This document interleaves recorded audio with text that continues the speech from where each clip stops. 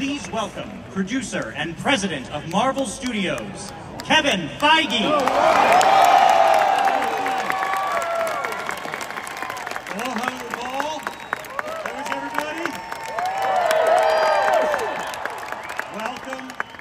Welcome to the Marvel Studios Infinity Saga concert experience.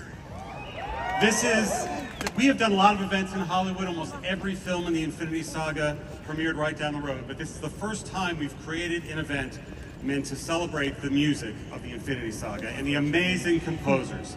Let's hear for them people like Michael Giacchino, like Ludwig Göransson, Ramin Kanar, Chris Beck, so many others, and a special shout to Alan Silvestri. These are storytellers that bring our movies and our characters to life. Tonight is also special because, as you saw in that video, today is the very day, the 85th anniversary of Marvel.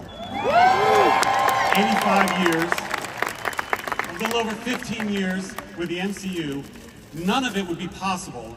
And I'm going off book a little bit because I was here last night and I was so filled with gratitude by what you're about to watch. And it occurred to me that none of it would be possible without Stan Lee and Jack Kirby and Steve Ditko and all the people you saw in that video. It also wouldn't have been possible, and a show like tonight would have been possible if the Walt Disney Company hadn't purchased Marvel when they did. So I want to thank Bob Iger for buying us and allowing us to do things like this. The co-chairman of Disney Entertainment, Alan Bergman, for always having our back and really carrying us on his shoulders, and the man who was the chairman of the Walt Disney Studios for the entirety of the Infinity Saga, Mr. Alan Horn. A better mentor and boss somebody couldn't have. But as I said, tonight is really to celebrate the music. And what better way to do that than with somebody that's going to guide this journey tonight. I'm going to introduce them. Actually, I want to remind you of something. Are there any Marvel fans here tonight? I'm a Disney fan. Are there any Marvel fans? So you know that you always stay till the end. You always stay till the very, very end. And please do so tonight as well.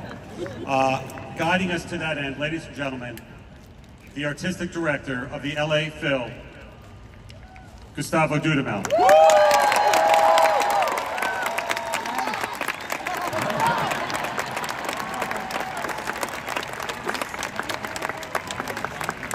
You have the gauntlet, sir. That is incredible. We also have another gift for you. We'd like to present to you right now, just for you, Maestro. Thank you.